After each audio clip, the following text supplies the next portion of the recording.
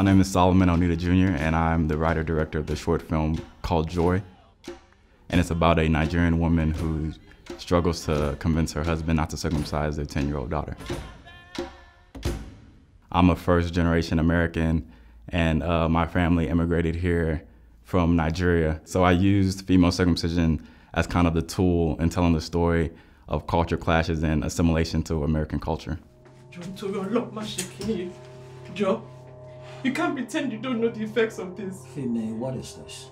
Joe, only me see me don't let you joy. Eh? You see how much pain I'm in? So far, the film has played in about 20 festivals since its premiere in New York.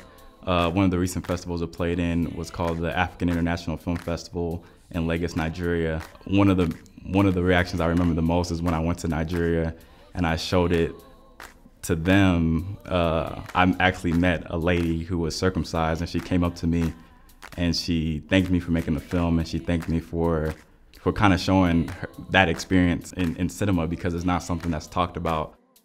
So my time here at LMU has been really successful for me, because here I was able to meet fellow students who helped me with my creative process. Working with Solomon is great because as a filmmaker, he has a really, really strong vision for what he wants. Not only does he have a strong vision, but he's really confident in what he wants, and he knows exactly what he wants. And so as a producer, that made my job really easy, because I knew exactly where to look, because he already knew what he wanted.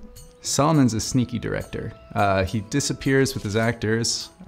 He likes to have quiet space to direct. So basically we'll kind of go through the blocking, get an idea of what I need to light, and then I'll mostly light with stand-ins, and he'll take the actors off to the side, often into another room, and really workshop the scenes privately. The collaboration that we build here at LMU is something that I hope to keep up for a lifetime in my career and in making films.